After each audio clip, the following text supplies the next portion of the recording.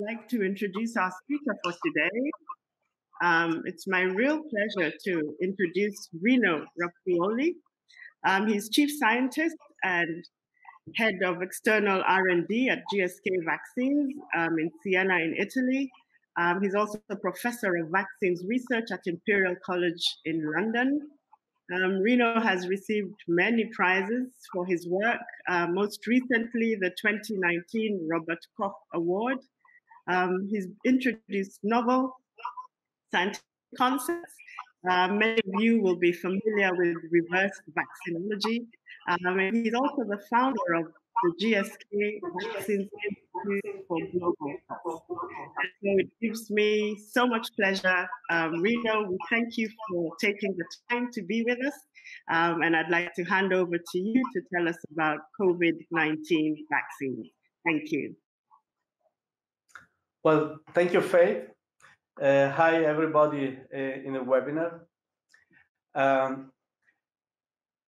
As Faith said, I'm chief scientist at GSK Vaccines.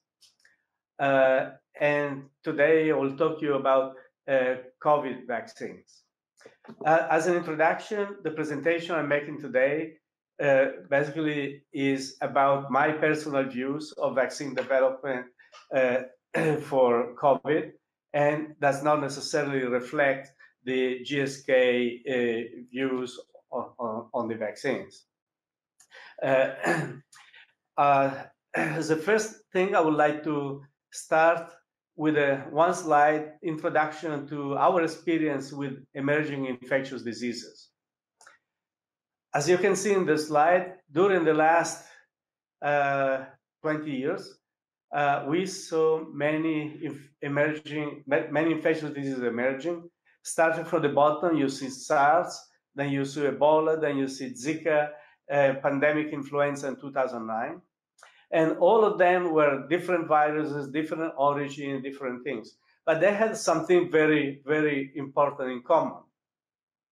They all were absent at some point on the left. Then they had the first case. And then at some point, they started to have a peak of intensity, different intensity for different diseases. And then after the peak, they decreased and went away. You see the yellow bar, that basically is the part that defines the peak of each of them. So different diseases, different years, but similar pattern. They come and they have a peak of intensity and they go. In the next slide, I'll summarize what happens. And you see what happens is the bottom part of the slide. Basically, as soon as the first case happens, some points picked up by the media and start to make a lot of noise. And with the noise, political engagement, basically at some point money becomes available. At that point, since there's a new infectious disease, there are no experts about it. But as soon as the money becomes available, then people from academia, people from industry, people from biotech, they start to work on it. And they start to become experts. And they start to make some very fundamental work, and they learn quickly. At some point, there is a peak of learning, and a lot of activities, vaccines, diagnostics, drugs are being developed. But unfortunately, the peak comes just outside of the yellow bar, which is the intensity of the epidemic or pandemic. And then usually the epidemic ends for other reasons. Then the money ends, and then the project ends. And basically, we have never been prepared to face a pandemic or an epidemic or an emerging infectious disease. So basically, that's what we have seen for SARS, Ebola, Zika, pandemic influenza. And then when Ebola came, basically the international community said, this cannot happen again because we are never prepared for emerging infectious diseases. So at some point, the CEPI was set up. CEPI is the Coalition for Pandemic Preparedness, and is basically they started to have put together approximately 700 million, basically to fight emerging infectious diseases and to prepare the world for that. And they basically started funding biotechs and academic labs, basically to develop vaccines, and they prioritize 6 targets: the MERS, Lassa, Nipah, Rift Valley, chikungunya, and a disease X that was supposed to be something they didn't know about. So as you can see, they had one corona vaccine there, but was MERS was not something was not known like COVID at that time. And then basically the unexpected came and COVID came. So what do we know about COVID and what can we do? I mean, I'll share you a little bit of what happened when SARS came, the first coronavirus, back in early in 2003, basically 2002, 2003. At that time, when the virus came, was like a global emergency like now, and also at that time we were able to contain the spread of the virus by quarantine and hygiene because we didn't have anything. At that time, we worked on that, and we were lucky because there was a person that stopped at the Frankfurt airport and was hospitalized, so we could get the virus, get the sequence of the virus done in 5 days, and use the sequence of the virus basically to do to design and make a vaccine and use the basically make recombinant proteins and make a vaccine. That vaccine was never used, never went to phase 1 because by the time we had the vaccine made, the SARS epidemic had gone. Now, but what we learned is basically how the SARS genome was made, and the S protein you see indicated by an arrow, which is part in the genome, and you could identify the gene which codes for the protein involved in the which codes for the protein which is the major antigen for a vaccine. So that was the experience with SARS. And at that time, obviously, it was very important to have access to the virus from a patient which is stopped at the Frankfurt airport. What's different today? Today, it's different that basically we don't need the virus because the sequence can come through the internet. In fact, the new ways of doing vaccines, I think, started in 2013.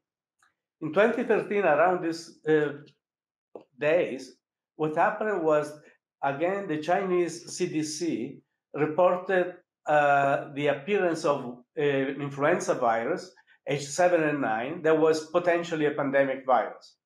And on the Easter day of 2013, they put the sequence of the hemagglutinin and neuraminidase into the website, in the internet.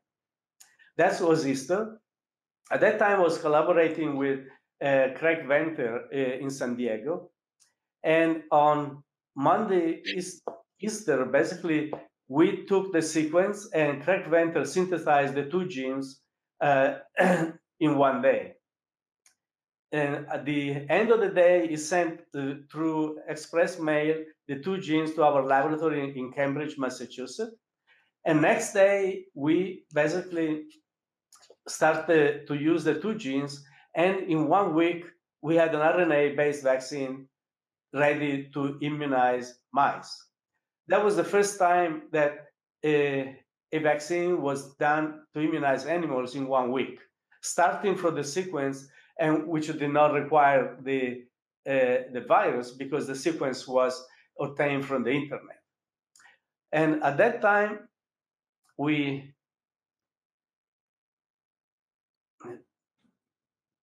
basically, if I can go to the next slide. Okay. At that time, we generated this slide and basically said, well, the world has changed. We don't need to ship viruses anymore. We can ship sequences through the internet and basically move and generate the synthetic gene on the other side or any place in the world and basically make vaccines, synthetic vaccines made with that. And in the next slide, basically, we used the same sequence also to generate a viral seed for influenza. And that was done in 5 days. And basically, again, the idea was that in the modern times, you don't need to send viruses anymore. You can use the sequence, whatever is, regardless where it's generated, you put in the internet, that travels at the speed of light. And at the same, any other part of the world, you can use the sequence basically to generate to generate the vaccines. Next slide is going to shows basically that once you have the sequence, you can do the RNA vaccines, as explained before, in 7 days. But in 5 days, you can actually splice your synthetic gene in any of the viral vectors that are used today to make vaccines. And you see on the right of this slide many, like alpha virus, VSV, adenovirus, chimp adenovirus, pox virus, cytomegalovirus, and measles viruses. All these things, all these viruses can be used replicating or replicating to make as vectors to deliver our synthetic vaccines. So those two platforms are pretty easy to make in the lab using a synthetic gene. Next slide shows you the other platform you can use. You can still use the synthetic gene to generate cell lines that will produce your recombinant protein.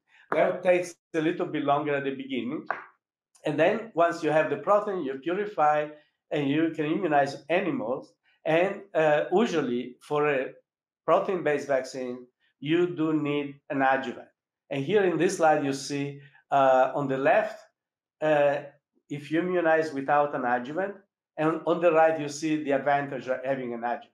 So basically, having a synthetic gene, you can make at least three types of vaccines, one based on RNA very quickly, one based on viral vectors, another one based on protein-based vaccines, plus or minus adjuvants. Next slide basically tries to summarize what I just said. And basically, there are three types of vaccines you can make. Well, the first one is RNA vaccines. I mean, these are the fastest to be developed. I show you that already in 2013, we could make that in 1 week to immunize mice. And those RNAs basically are, in fact, the RNA-based vaccine has been the first one to reach clinical trials in Seattle a couple of weeks ago.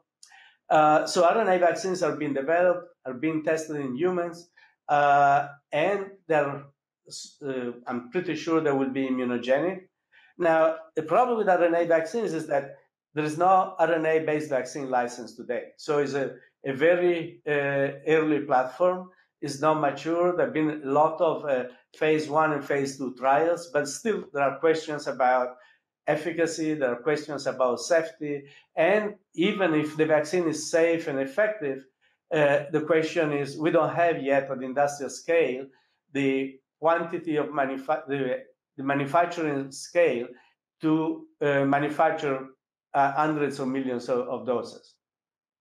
So RNA vaccines are moving, they're fantastic. I'm sure will be part of the future in vaccinology, but still not very mature technology. Viral vectors, I mentioned the viral vectors before. They are more mature. The Ebola vaccine is licensed as a viral vector. There is already some capacity for manufacturing, but there is only one vaccine licensed. Some capacity is there. They can also be fast, but still is an emerging technology, not yet mature, not present everywhere. And then there are traditional protein-based vaccines. As I said before, these are recombinant proteins plus or minus adjuvants, although I believe the adjuvants would be absolutely needed. And where the recombinant spike protein will be expressed in mammalian cells, in baculovirus or plant cells, etc. I'm sure this type of technology will work, will generate very good neutralizing antibodies. There will be a question, and the question is, for all three platforms, is how we avoid ADE, which is antibody dependent disease enhancement. Is a question that needs to be addressed for all three. But when I look at the three platforms, basically the protein-based, although it's slower to start, maybe the one that is the only platform from my point of view that, if needed, will be able to deliver hundreds of millions of doses. The reason is that basically we have a lot of experience with this platform. We have capacity for manufacturing worldwide, and we know very well about the safety, immunogenicity. We know how to handle this thing. So these are the three platforms. Then I have added human monoclonal antibodies at the bottom, because human monoclonal antibodies are extremely important, I believe, and fast to develop, and they're a complement to vaccines. And today we are able to do them. In fact, for Ebola, they've been the first drug ever developed for Ebola was a human monoclonal antibody. I want to spend a couple of minutes on the human monoclonal antibodies in the next slide. Oh, sorry, I wanted to mention another thing. Whatever you do, platform you use, RNA, viral vectors, or protein-based, once you have done what has been done so far, basically to produce a vaccine that works in animals, basically you have done only 10% of the work. 90% of the work still needs to be done. And that's the difficult part, because that part requires scaling up of the technology, testing, making GMP manufacturing, industrialization, phase 1, phase 2, phase 3, building or reusing a manufacturing site, and getting a license. So this process, usually for normal vaccines, takes 10, 15, sometimes 20 years. Now, and the investment is huge. While the first part of getting to 10% is pretty cheap, the investment to make a vaccine and bring it to the people is very large. And as I said, usually takes 15, 20 years. In case of emergency, you can reduce the time. In case of Ebola, we have been able to reduce to 5 years. However, in the case of Ebola, we are also learning that we can further reduce with the new technologies. We can really reduce a lot. And today, if people ask how long it's going to take to make a vaccine for COVID, I would say probably we can improve over the Ebola. Probably can do in much shorter timelines. I would say minimum 1 year, reasonably in 18 months. But between 1 and 3 years, we should have a vaccine produced in large scale available for people. In order to do that, the next slide shows some of the things that we need to do. Is basically take the traditional vaccine development, which is in the upper part of the slide where it says 2015, and basically use all the technologies that we have today to shorten the timelines. Basically, use all the system serology, all the system vaccinology, the different manufacturing technology, and everything, basically to shorten the timelines, and with the help of regulatory agencies, basically to make a vaccine in 12, 18 months. So these things are possible thanks to the incredible use of technologies that we have today. Next slide. Just a couple of slides about human monoclonal antibodies.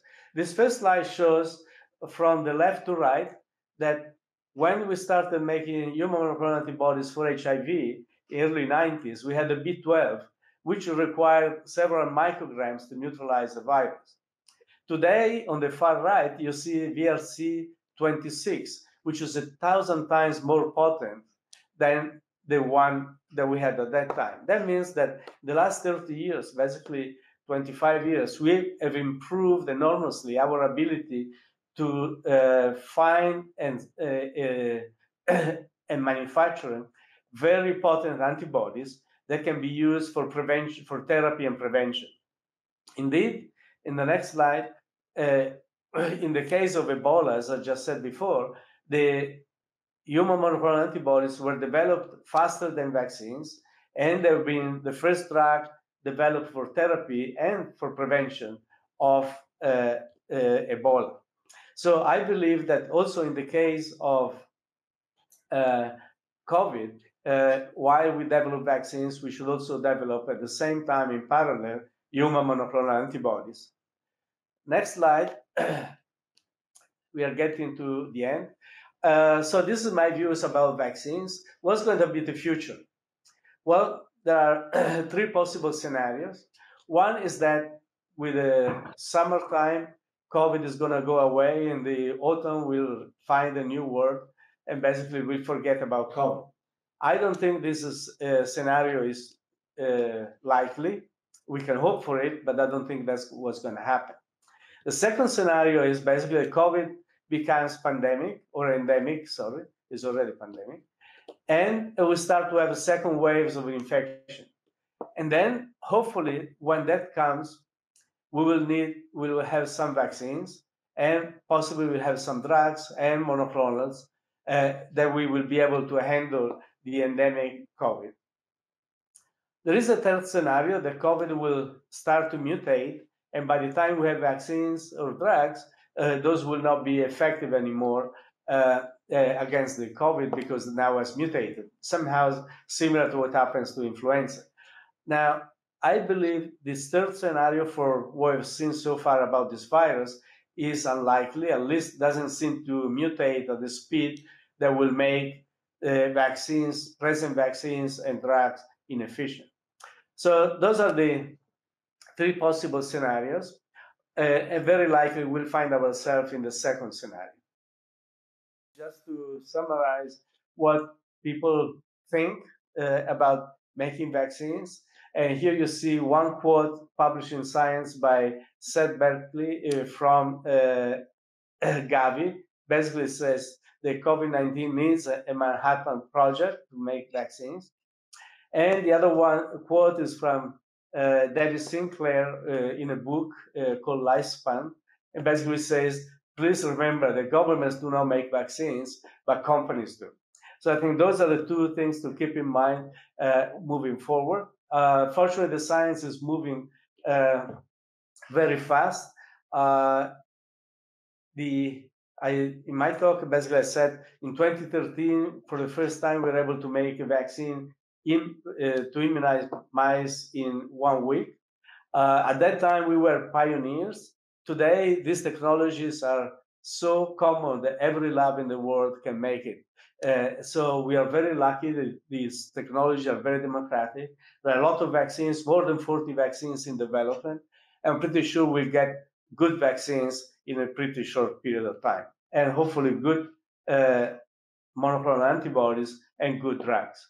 And with those things, we should be able to deal with this pandemic. And with that, I would like to thank you for your attention.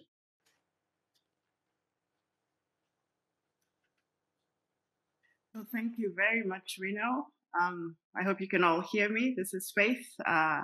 Thanks a lot. That was really very informative. And there are a number of questions popping up, but you did really well to answer the very first one, which everyone is asking, which is how long is it going to take? And you gave us the real realistic view that we're looking at anything between 1 and 3 years. So just to begin with the questions that you're putting in the chat, thanks for those who put up their questions. What's the durability of protection for the vaccines, some of the vaccines that you discussed? And linked to that, I think you sort of alluded to it in your last slide, reinfections, and whether you think people can get reinfected or whether they will have chronic infections with this coronavirus from your experience.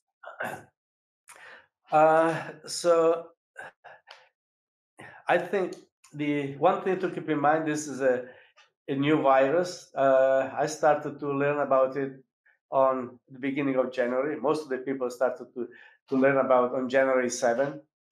And so we still know very little about it. So it's somehow premature to provide a definitive answer to some of these questions. It's true that in 3 months, we learned so much about this virus. 20 years ago was going to take a year or two to learn what we learned in 3 months, but there's still a lot of questions for which we don't have an answer. So about durability of protection, I think it's difficult to talk about that for DNA vaccines because we have no experience. I think it's going to be pretty long, but we don't have the experience. And so is the case for the viral vectors, very little experience. Although I don't know the answer for COVID, but in case of protein-based vaccines with adjuvants, I know that if you have very good response very early on, basically there is a very good possibility that immunity is going to last long. About reinfections and chronic infections, I have not seen any report or scientifically proven reinfection. So my assumption is that there are no reinfections. There are some anecdotal reports. I think it's very likely more due to basically a wrong diagnostic than in the meantime than to reinfection.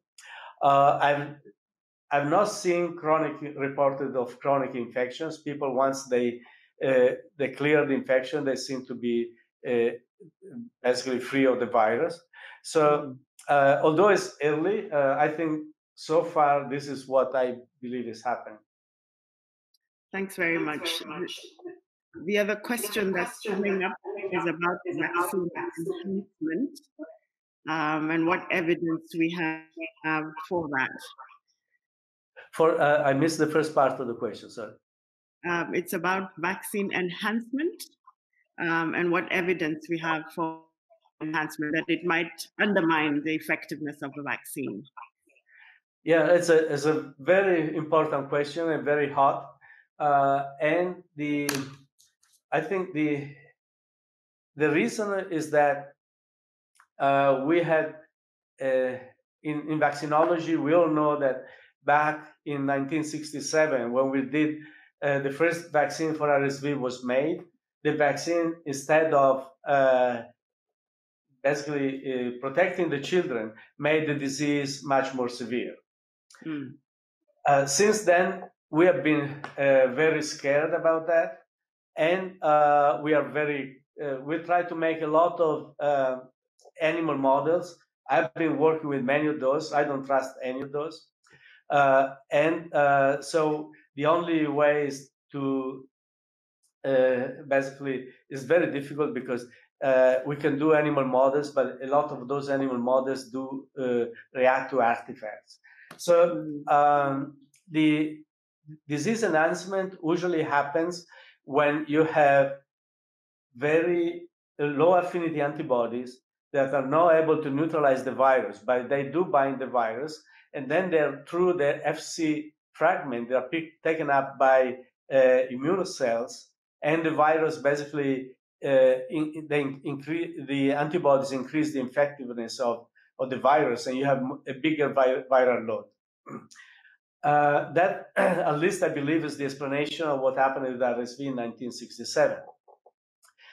The consequence of that is that if you have a very good neutralizing antibodies with a pre-fusion form of the spike, basically the virus will never multiply, and you should avoid basically disease enhancement. However, whatever you do, you take a risk. So basically, we need to be very careful, try to use in vitro and in vivo model, and try models before you go into clinical trials. I have a question here from Africa with someone asking how we can help Africa to set up testing.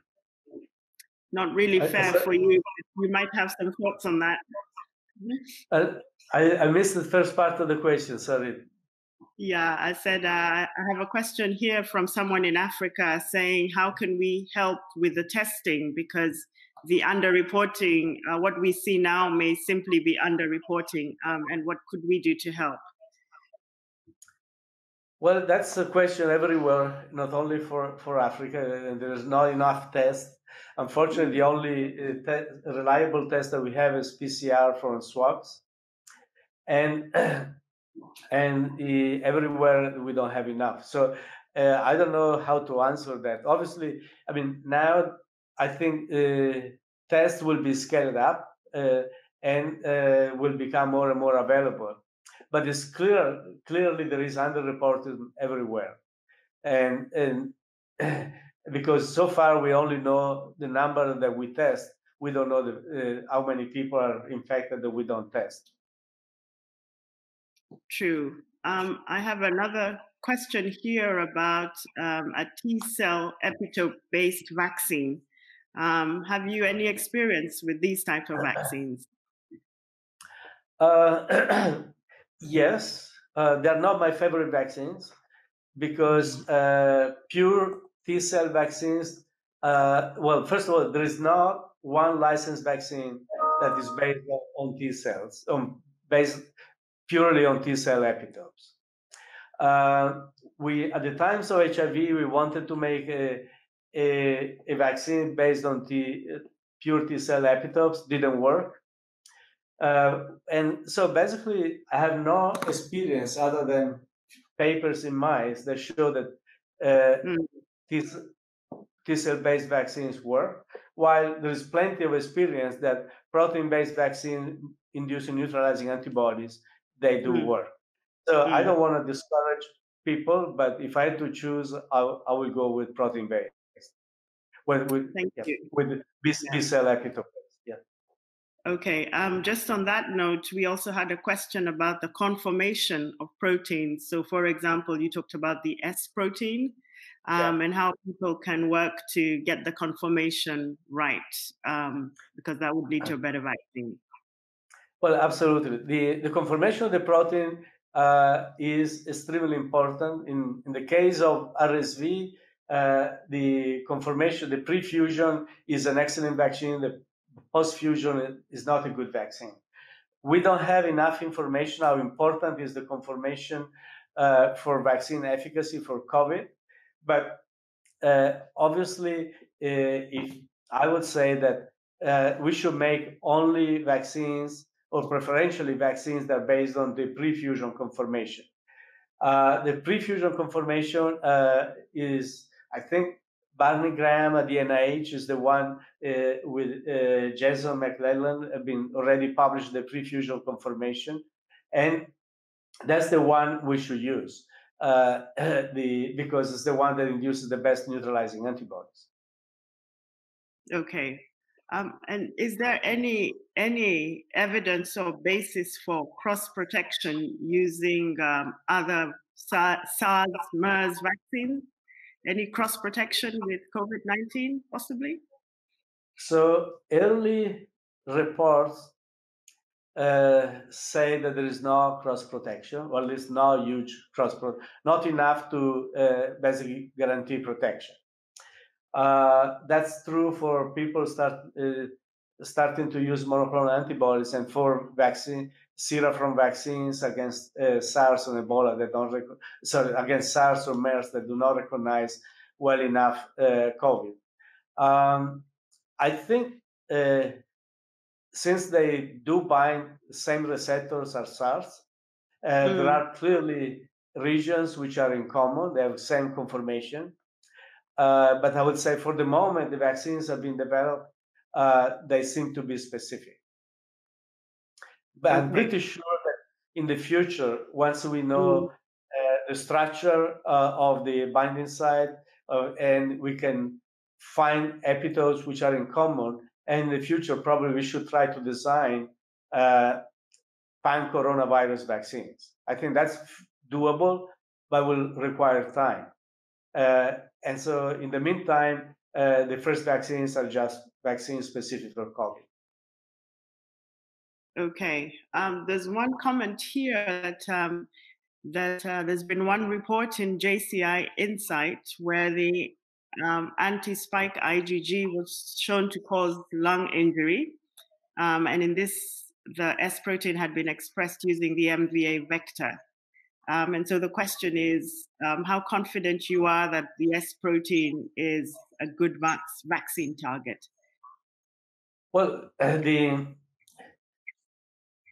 for SARS and MERS, we know that the S protein is the one against which you have neutralizing antibodies. So if you want to neutralize the virus and make sure the virus doesn't multiply and doesn't cause disease, S protein is for sure is a good target.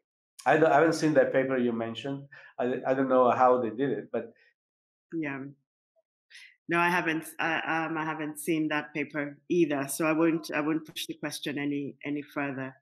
Thanks a lot. There's one final one, which is about reports in the press about BCG possibly acting as an adjuvant. Do you want to comment, perhaps, on adjuvants in general?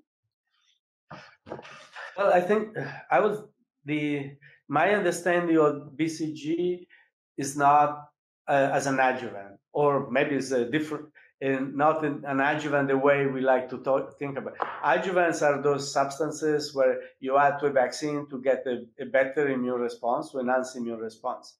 I think BCG is being used or being proposed, and there is a trial in Australia, I think is starting or ongoing already, where they want to vaccinate with BCG and follow up the people and see whether they get a milder disease or they're protected from infection or disease. The reason for that is BCG is a very strong immunopotentiator, and basically the idea is that induces a trained immunity, and that immunity will protect not only against TB, but also will protect against other infections. There have been reports about it's going to protect from other